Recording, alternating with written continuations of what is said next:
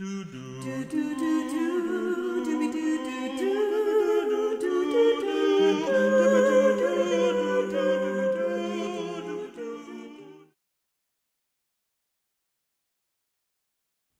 purpose of this lesson is to learn how to locate database files, the difference between a full and incremental backup, different backup and restore strategies, how to dump database tables, how to load database tables, how to use MySQL hot copy, journaling, the binary log, and how to repair corrupted tables.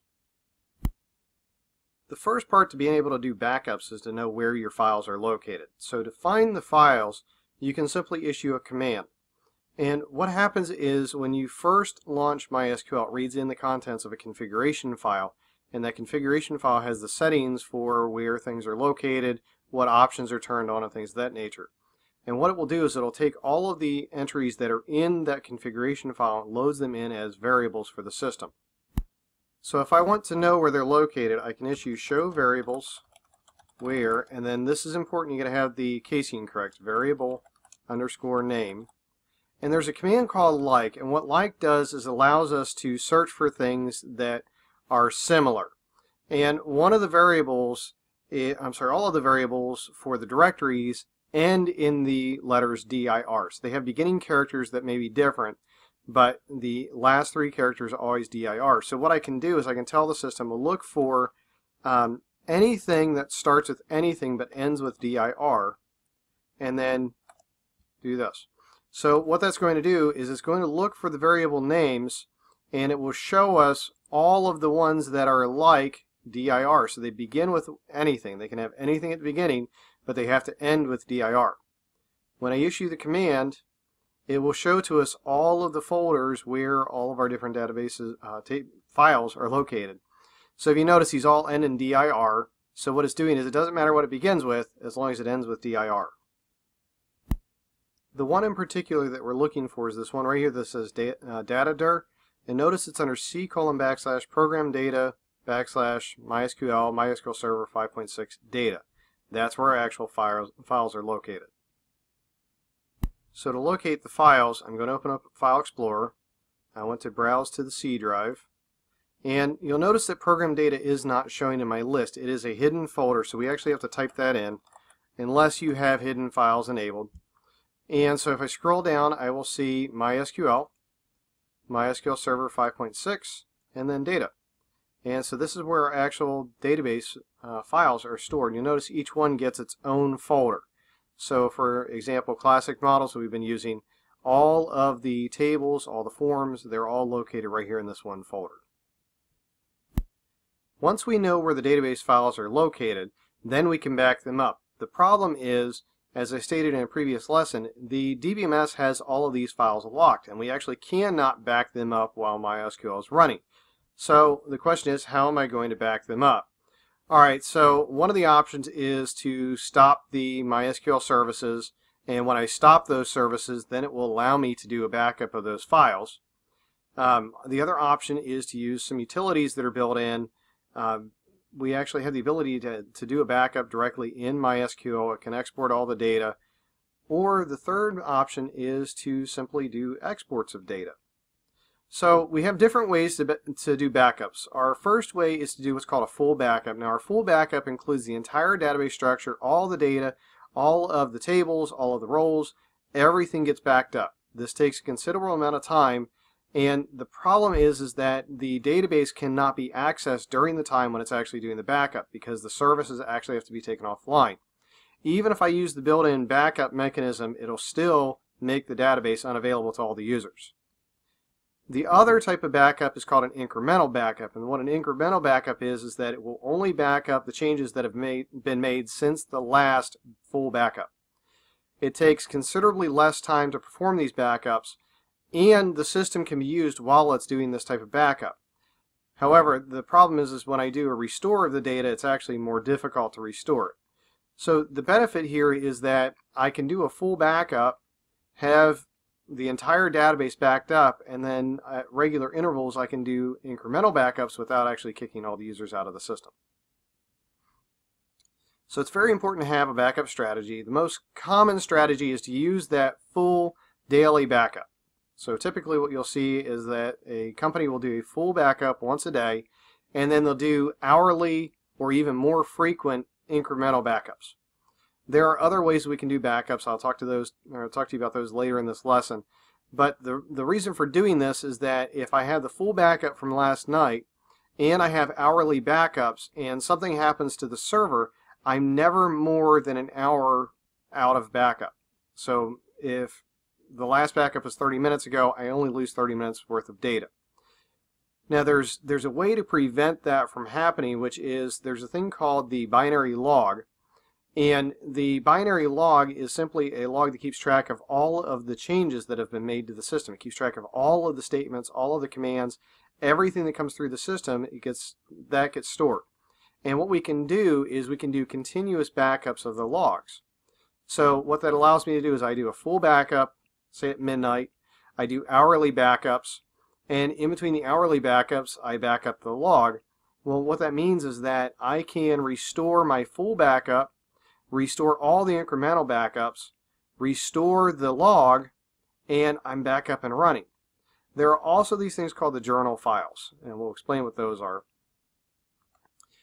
One thing you need to know, it is not advisable to store the backup on the same physical server or the same drive as the actual production server. It's also not advisable to save it in the same location.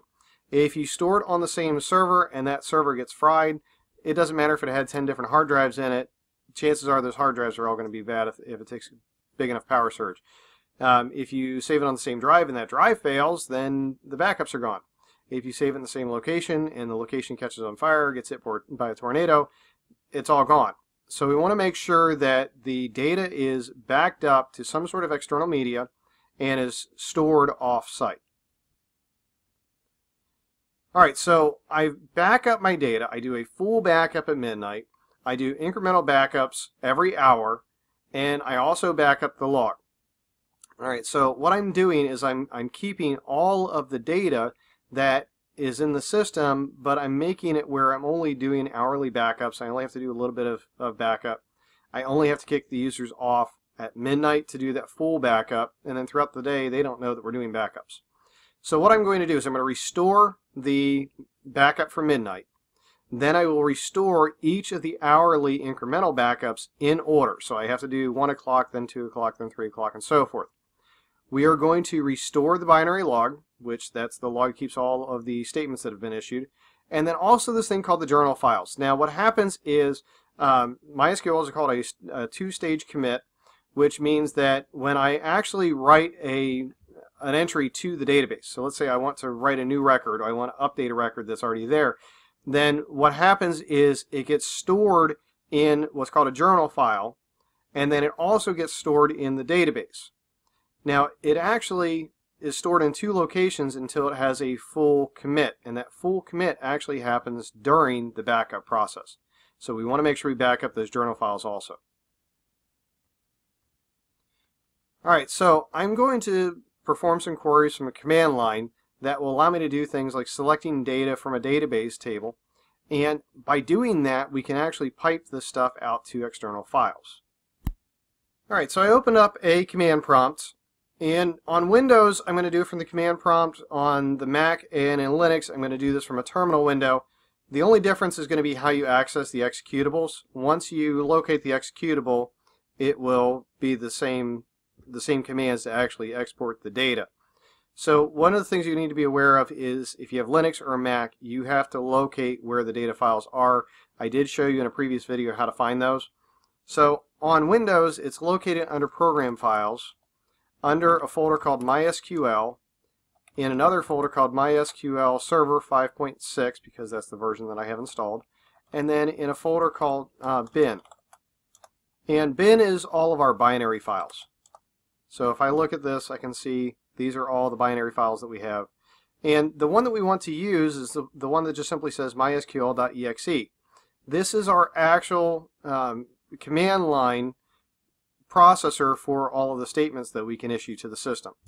Okay, so what I want to do is I want to issue a command to the database as if I were sitting in the in the actual workbench performing a query. The problem is that I have to authenticate to the system. So when I open up Workbench, Workbench will ask me for the username and password. Alright, so to do this, I'm going to issue a command stating MySQL because that's the actual executable that I want to use, and it's actually mysql.exe. You don't have to type the .exe. It will automatically assume that it's an executable. And I want to execute something, so I'm going to do -e for execute. What am I executing? I am executing a select statement. I want to select everything from a particular table. Now I haven't told it which database to use, so I'm going to have to do this in the database.table format. I want to get everything out of the classic models.customers table. So I'm going to say classic models.customers, and that's what I actually want to perform as my query. So I'm going to select everything from the database called classic models dot the table called customers. Now I have to authenticate to the system, so I'm going to type -u, and then I type in my username. Now because this is just for a learning purpose, I'm actually using the root account. I hope that in a production environment you don't use root. You should be using some separate user account. So I'm going to log in as root, and I want to type in my password, but I don't necessarily want it to show my password. So I could type in my password right here, and if I type my password, then it will automatically let me in. But if somebody else is standing around while I type my password in, they'll be able to see it because it's written here in clear text. So if I just push enter now, it will prompt me for my password. Type in my password, and it executes that query. And it actually gives this back to me in the form of a table. So it's a table at the command line. But one of the nice things with the command line is that I can take anything that we have that should be output to the screen, and instead I could pipe that to a file. So what I'm going to do is I'm going to issue the exact same command, so I just push the up arrow key, and I want to pipe it to a file. So I'm going to output it using the greater than sign to some sort of file. Alright, so what I'm going to do is I'm going to output it to a folder called C:\backups, and I'm going to give it a name. So I'm going to call it customers.txt. And so now what this is going to do is it's going to export all of the stuff that's in this table and actually put it inside of that text document for me. Now when I press enter, I won't actually see it do anything, but behind the scenes what it actually just did is it output all of that stuff to that folder. Alright, so I'm going to go back to the root folder, so cd \, and I want to go to that backups folder. And if I do a directory, I will see that I now have a file called customers.txt. Now if I open this up in Notepad or some other program, I can actually access this. So let's do that. Let's look at a Notepad. There's our file. Now this is actually going to be tab delimited. Notice it's a tab, which means that I can take this file and I can open it up in Excel instead. So I'm going to go ahead and open up Excel. And inside of Excel, I'm browsing to the backups folder. Now by default, I won't see anything here, but if I change this down here where it says all Excel files, I'm going to change this to all files, and now I can see my text document is there. And if I open this file, it's going to ask me how to import it. We're just going to go ahead and finish. And you will see that you actually do have a table that is accessible. It's just a tab delimited table. So I now have something that is exported out into a tab delimited file that I can use as a backup of that table, and I can also use that to get it into another system. My other option is to do what's called a dump. And I'm going to do a dump from the workbench. And the way that you do it is I'm logged in, and on the left side here you'll see management. And when you go into management, what I can do is I can simply go to data export over here. And when I export the data, I have my databases or my schemas listed here. And I want to export everything that's in classic models. Now if I click on it, I could export just individual tables, but I want to do the whole thing. Alright, so what I'm going to do is I'm going to do what's called a dump. And what a dump will do is just take everything that we currently have and it will output it all to the hard drive as files. So instead of having this in my users folder. I'm going to put this in backups. And I'm going to leave it as this dump, and if you notice by default it'll be the year, month, and date, so that way you can identify when the dump was created. If you're going to do more than one dump a day, you want to change this to something else. Okay, so here are the things that we have selected. We have the schema selected, we have all of the tables selected. I'm going to dump stored procedures and functions. We're going to dump events, dump triggers. So essentially we want to dump everything. We want to make it where I can export everything from the system, so that way I can recreate this on any other system or even back on this one if something happens to it. So I also want to include this one that says include create schema. And what this will do is it will actually put the command into the exported files that it will automatically rebuild the database and rebuild all of the tables. Alright, so I'm going to go ahead and start the export. It ran and it is completed. Alright, so what I want to do is I want to go back to the C drive, to our backups folder, and I now have a dump folder. And inside of our dump folder are SQL files for each of the tables that are there. So if I look at this customers table, I'm going to open it with Notepad++, and what it actually does is it creates all of the statements that are required to recreate it. So create the database if it doesn't exist. Then also drop all of the tables. So that way if we have a database table that gets corrupted, it will dump the entire table and it will rebuild it from this last set. So this is an actual full backup of that database. The only problem is while this is running, none of the users could be in. So just keep that in mind. When we do a full backup like this, the entire system, no users can be in it. We would have gotten an error if there were people in it. I do also have another option for doing backups. Instead of backing up as individual files within a folder, I could back this whole thing up as one self-contained file. And so what I'm going to do is, once again, I'm going to change the location to our backups folder. And the options here are going to be the same. So we're going to include the schema. We want to dump everything. But I'm also going to create the dump in a single transaction. This will make it all one self-contained file to rebuild the entire database. The negative to doing this is going to be that if I want to restore just one database table, I can't do it. I have to restore the whole thing. So I'm going to start this. We'll let it run. It says it finished. So if I go look at my backups folder, I now have a file here. It's a .sql. If I open it with Notepad++, same thing, where we have the full structure of the database, and what it's actually done is given all of the statements required to rebuild all of the stuff that is in the different tables. Now if you're on a Linux machine or Unix or a Mac or something like that and you don't have the Workbench installed, you can do this from a command line. There's a utility called MySQL dump, and what it will do is it will create the same dump files just from the command line. The problem is it does a full system backup and it locks all of the tables, which means nobody can make any changes while it's being performed. Now the database that I'm using is rather small and it did the backup fairly quickly. If you have a very large database table or a large amount of database tables, it will take considerably longer to do the backup. There's also a program called MySQL hot copy.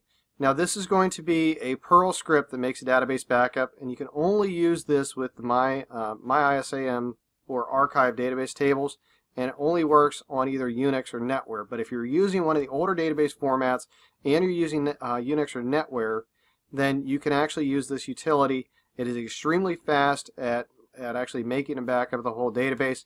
It has to be run directly on the machine. But the benefit of this program is that it actually will allow you to copy the entire database from one system to another fairly quickly. Alright, so something that you need to understand is this process called journaling. What happens is when you actually perform a query and you update or insert information into a database table, it actually does not become part of the database itself. It becomes part of what's called a journal file or a log file. And in Windows, they are located at the C program data, MySQL Server 5.6 data, and then it's called IB log file 0 and log file 1. Those are the two files that are typically used. If you have a large environment, you can expand those, but this is the typical version. So what happens is I want to update something in the database. I want to change somebody's telephone number or their balance or something like that, I can't directly edit it in the database, and that's there as a protection. Because if I were to update something into the database itself, and something happens to the database before the next incremental backup occurs, my transaction gets lost. So the way the system works is it will write my query to the log file, and then it will also write it to the database table after it's successfully written to the log. Alright, but what happens is it doesn't fully commit the data until we run a backup. And so what will happen is these log files will continue to grow and grow and grow in size until the backup occurs. Alright, so what happens is I write my update to the log. It got written to the log, now it writes it to the database, and the log file just keeps growing. So what happens is you'll have users that start complaining that the system is running slow, especially if you don't do regular backups, because the log file will grow in size until the database actually gets backed up. Alright, so what happens is during the backup there's this process called truncation. What truncation will do is it'll take all the stuff that's in the log and it will ensure that it's committed to the database, and then it actually will delete the data from the log. Alright, so an appropriate analogy for this would be like a secretary that has an inbox on his or her desk and also has a filing cabinet. Now the secretary, anytime anybody wants to provide updates to whatever's in the filing cabinet, the secretary will not open the filing cabinet.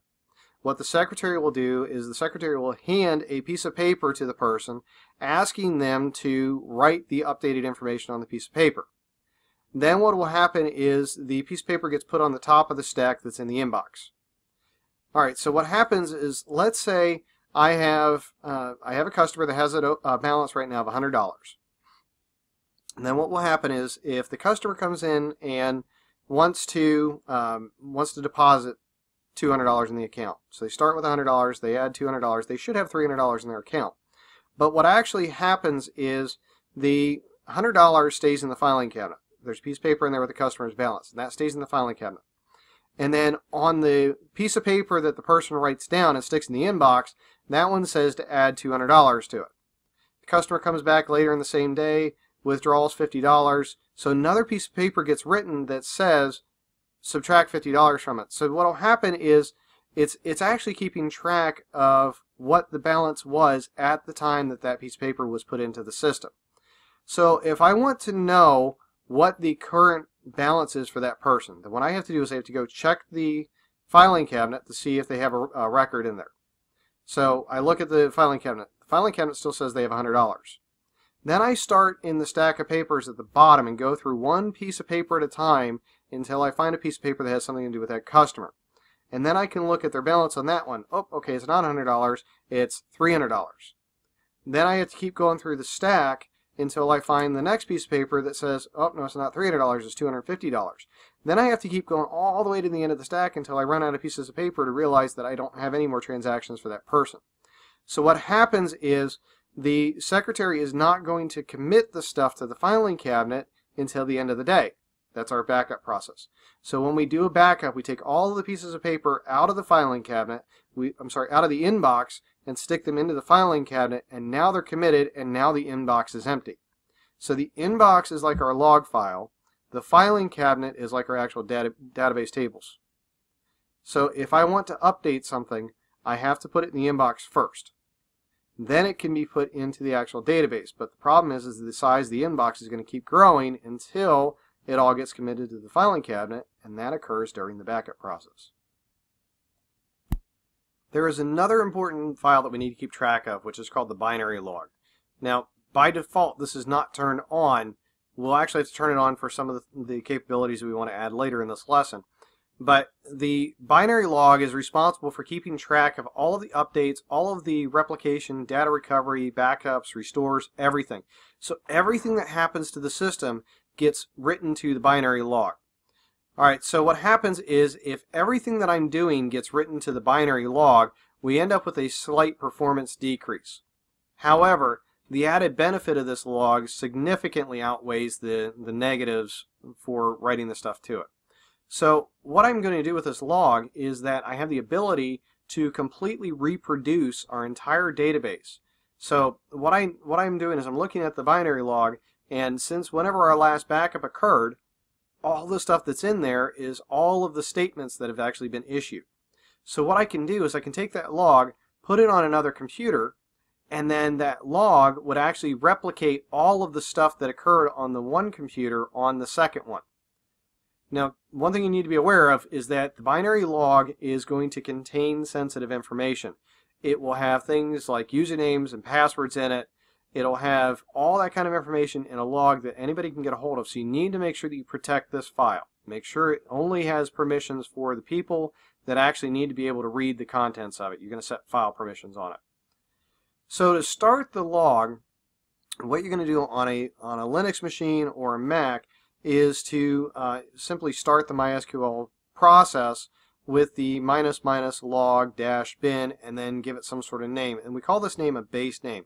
And essentially what the base name is going to be the name of the computer.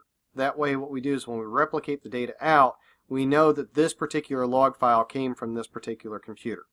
And then what the system will do is it will add either a sequence number or a date timestamp depending on which version you're using. Alright, so to enable the log in Windows, we actually have to modify a configuration file for MySQL. And the configuration file is located under Program Data, MySQL, MySQL Server 5.6. And what we're looking for is in the configuration file, we need to simply enable the log. So what I'm looking for is a section that looks like this. It says binary logging, and by default, if you notice there's this little pound sign here. The pound sign means that this is a comment, which means it's not enabled right now. So if I want to enable it, then what I have to do is to remove the pound sign, and then we're going to say equals, and then whatever we want our base to be, so that way we're putting the name of our computer here. Alright, so I'm at the command prompt, and I am in the Program Data, MySQL Server 5.6 folder, and if I do a directory, I will see that I have a file called my.ini. So what I want to do is I want to use Notepad to open my.ini. And this is what that file looks like. Now, it is a configuration file. The pound signs over here, they mean that this is a comment, which means that this actually will not will not be effective. The system will flat out ignore those. So what I'm looking for is a section that says binary logging. So the easiest way to do that is to find it. So I'm going to do Control F to find binary logging. And here's the section that I'm looking for. Alright, so what I'm going to do is I'm going to uncomment this by simply deleting the pound sign. And then I'm going to put an equal sign at the end. Now if I don't put the equal sign, it'll still create the log file, it just will automatically give it a name that may not necessarily make sense to me. So what I need to do is I need to give it some sort of name. So I'm going to call it something like computer name, which in reality you would actually put the real computer name here. So what happens is when I enable the logging, the files will get created and they will all start with computer name and then .0000001. The next one will be computer name .0000002 and so forth. So it makes it real easy to try to figure out which log file came from which computer. Once I have set the computer name in here and enabled the binary log, then I want to make sure that I save it. And then the next thing that I need to do is I need to stop and restart the MySQL services. And so I can do that one of two ways. I can go to the Services Control Panel, and I can scroll down to MySQL. So here's my workbench, and I can restart it.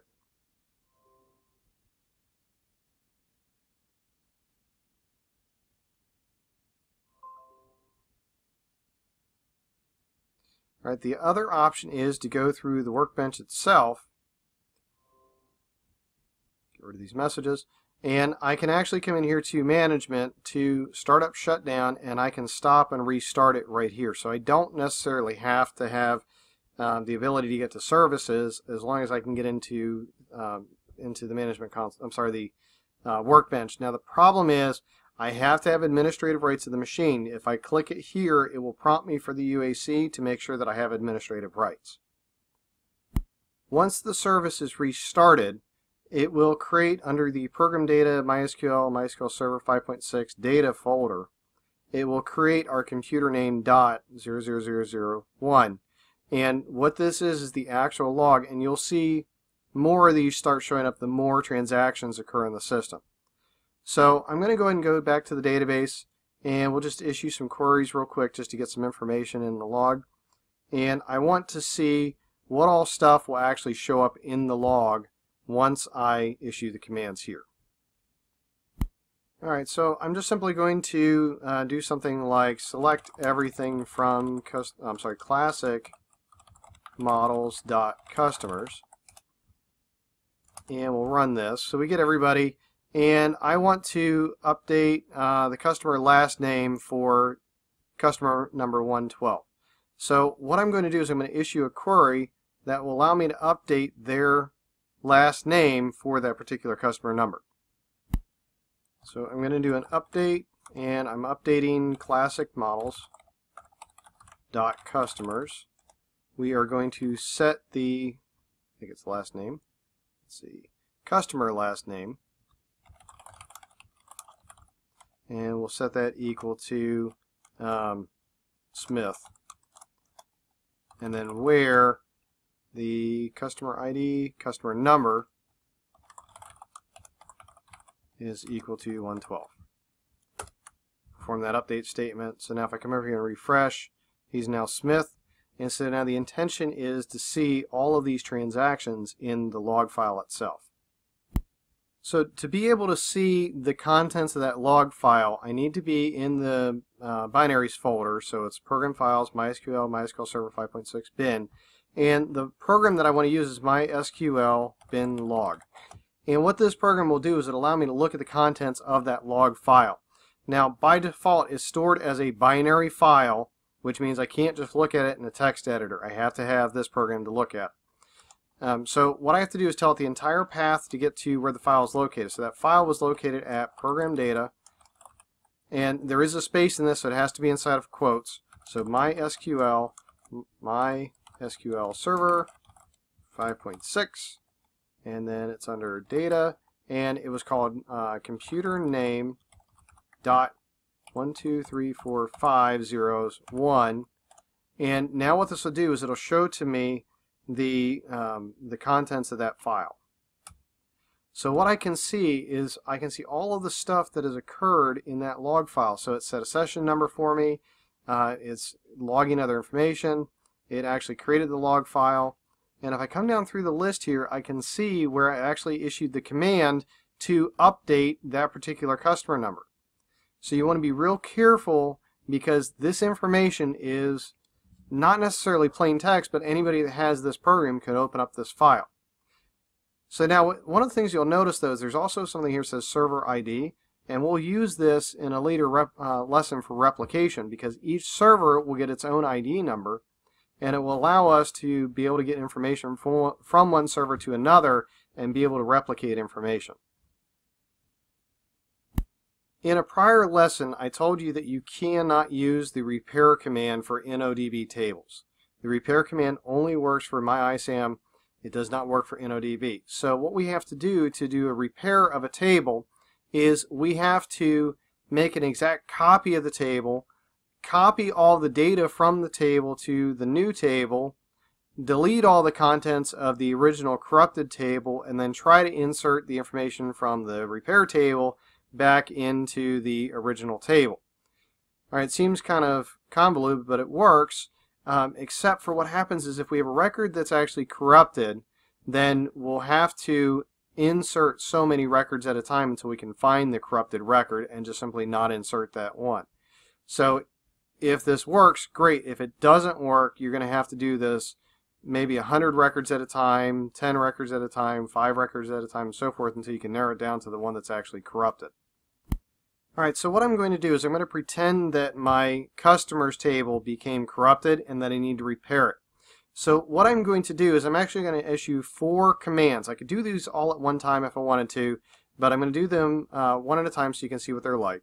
I'm going to create table, and what I'm going to do is just simply make a table where it's the name of the original one and then put an underscore repair or something afterwards so that I know it's a repair table. So I'm going to say customers underscore repair, and I'm going to copy it from the customers table, so it's going to be like customers. And so what this will do is it will actually create another table over here called customers repair. And the intention here is that I can take all the stuff that's in customers and put it into customers repair. So if I were to look at the table for the customers repair,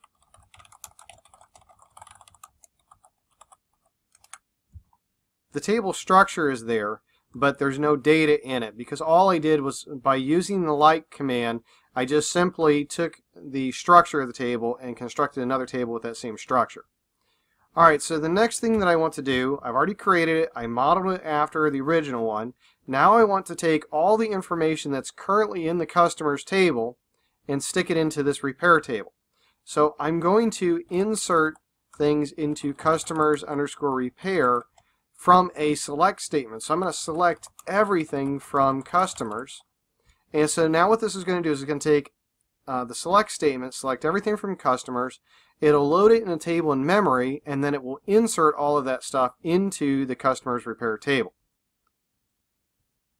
So run that.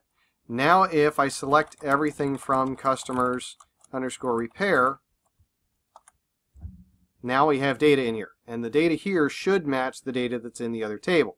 Now what you may encounter is that you got errors, and if you get an error and it says that there was an error at record such and such, then what you would have to do is limit the number of records, so maybe only do 100 at a time. And so what this is going to do is it will copy the top 100. Now what would happen is, if this is successful, then you copy the top 100, then you delete the top 100. Then you copy the new top 100 and delete the top 100, and you have to keep doing this. So it may take a little while if one of the records is corrupted. You would have to actually limit it to this amount of information. Okay, so I want to get rid of the data that's in the customers table. Right now we have all the data still in the customers table. So what I want to do is I want to do what's called a truncation. I want to truncate the table called customers. And what this will do is it'll take all the information that's in the table and delete it. Okay, so now if I go and do a select everything from customers, there's nothing in the customers table.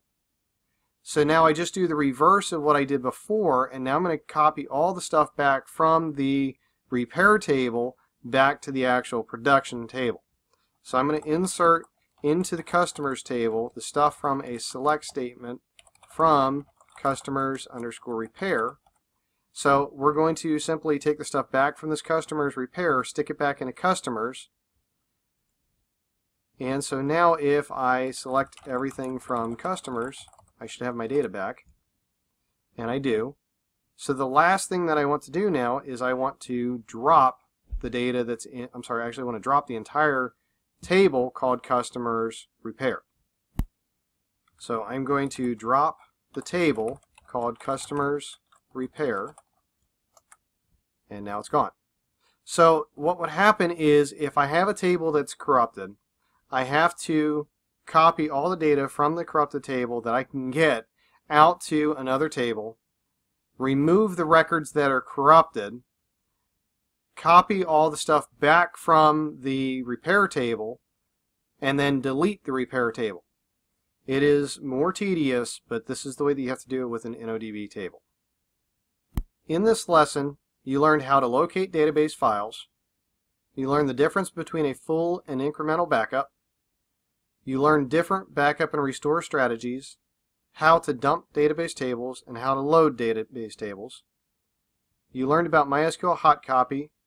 You learned about journaling and its importance in our backup procedures. You learned about the binary log and also how to repair corrupted tables.